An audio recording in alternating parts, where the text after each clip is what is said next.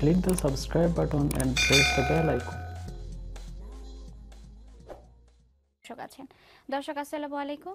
Hello আসসালামু আলাইকুম। ওয়ালাইকুম আসসালাম। দর্শক আপনার সমস্যা সম্পর্কে আমাদের সংক্ষেপে বলুন। আপনার সমস্যা সম্পর্কে আমাদের সংক্ষেপে বলুন। আমার সমস্যা ছিল কোমরে। আচ্ছা। কোমরে আমার ওই যে মেরুদণ্ডের জয়েন্ট, তো এটা আমি কাটাতে যায় এই দর্শক আপনার এই সমস্যা কয়দিন ধরে? জি জি মেরুদণ্ডে এমআরআই করি। তারপর এটা আমার মাস 7-8 মাস ধরে।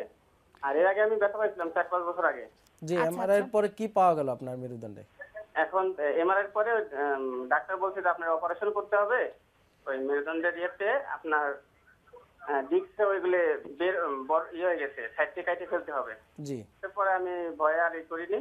এখন হোমিও ওষুধ খাইছিলাম, হোমিও ওষুধ খায়া আমার পায়েও ব্যথা চলে গেছিল, কিন্তু পায়েরটা আমার হোমিও খায়া ঠিক হয়ে গেছে, কিন্তু মাজারটা আমার এখন যাচ্ছে না। ব্যথা করে, আমি হামু দিতে পারি না, ব্যথা করে বা নিচে ফ্লোরে বসলে উঠতে গেলে মাথা বাঁকা হয়ে ব্যথা করে, সোজা হইতে পারি না। আচ্ছা, এখন আমি জানতে চাচ্ছিলাম এখন কি করলে আমি একটু ভালো। দর্শক আপনার বয়স? 27। ধন্যবাদ দর্শক, আমাদের সঙ্গেই থাকুন। খুবই সুন্দর একটা প্রশ্ন। একেবারে ক্লিয়ার প্রশ্ন যে ওনার মেরুদণ্ডে ডিস্ক প্রলাপস হয়েছিল, অপারেশন করতে বলেছে। উনি হয়তো কোনো ওষুধ খেয়ে এখন কিছুটা কমিয়ে রেখেছে। আসলে সমস্যার সমাধান হয় নাই, বাই ওনার নিজের কথাই যে নিচে বসলে উঠতে গেলে কষ্ট হয় বা চলাফেরা ব্যথা হয়।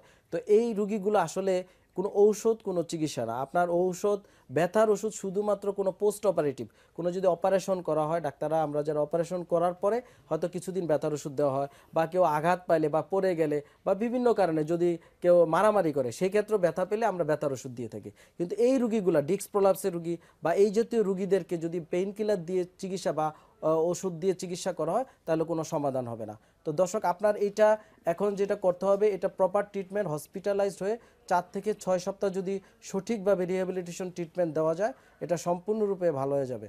আপনি একটা রিহ্যাবিলিটেশন সেন্টারে শরণাপন্ন হন, আশা করি সুস্থ হয়ে যাবেন।